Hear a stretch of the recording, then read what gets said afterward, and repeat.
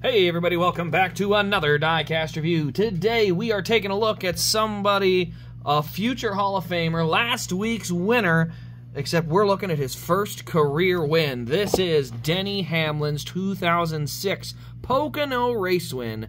And this is the first win ever for Denny Hamlin, one of only 299 for the Elite Series. So, very cool car. I can't wait to someday try to get this signed because it's a really neat and fairly unique car.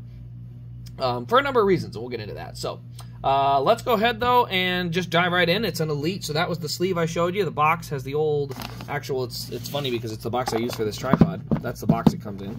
And, yeah, so I use that to hold this up. But anyway, actually, I'm going to pull it back down so we can get to the car. So this car has a little bit of damage. I'm going to have to do some work on it, but you'll notice the front wheel, if I do it like this, you see how it's loose. It's busted up there, but luckily, the good news is I know how to repair those. So that'll be one of my tasks. But let's go right into this car because this car is very, very cool. It's the FedEx ground car. I love when FedEx used to do this where they had the colors. So it would be an all-black car, and then it would have either green, orange, or purple, or blue even. It had blue for Kinkos. It had purple for freight. Let's see, what was it? FedEx ground was green, and FedEx Express was orange, I want to say, something like that.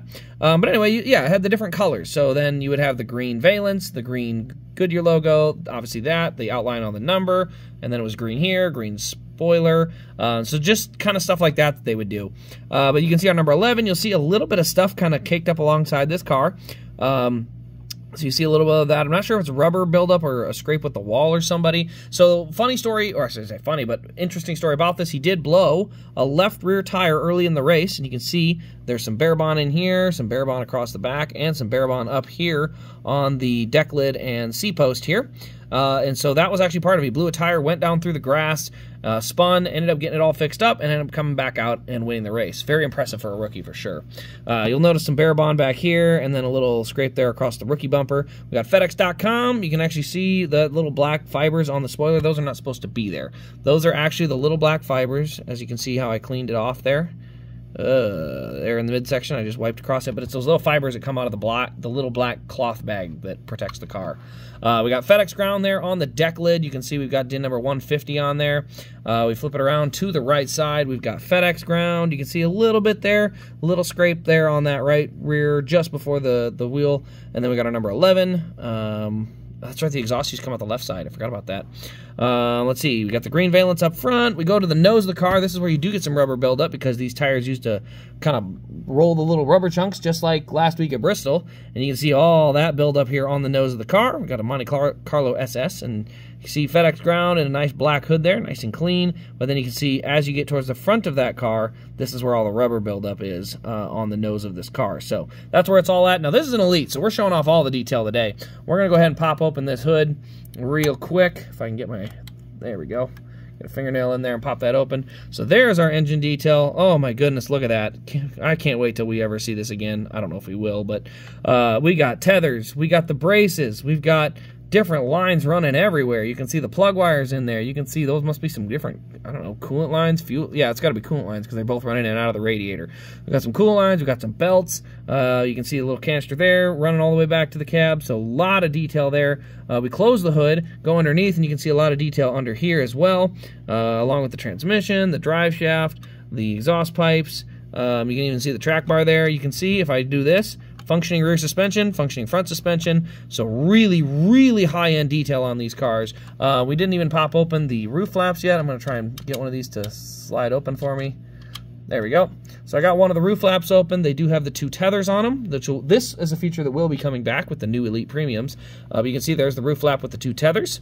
And that just slides right back. And then we got FedEx ground here. On the rear, you'll see the little silver spokes separated from the spoiler. Each of these silver spokes on the back of this car is a separate piece that is glued or mounted onto this spoiler. And so instead of, I'm trying to think if I've got any. Some of them, they were just flat. They didn't even have the spokes or a mold for it. And some of the spokes were just molded in as part of the spoiler. I'm trying to see if I got one up here. I don't.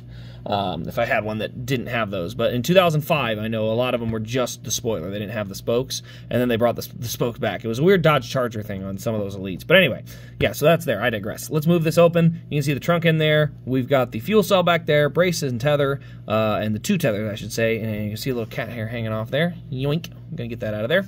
But yeah, that is our deck lid. We just go ahead and close that right up there.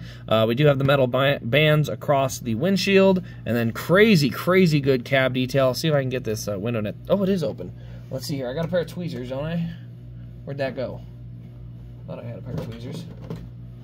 Maybe I don't. I got a little screwdriver here. I'm gonna poke that in there and get that out. Come here. Come on over. Gotcha. So there we go.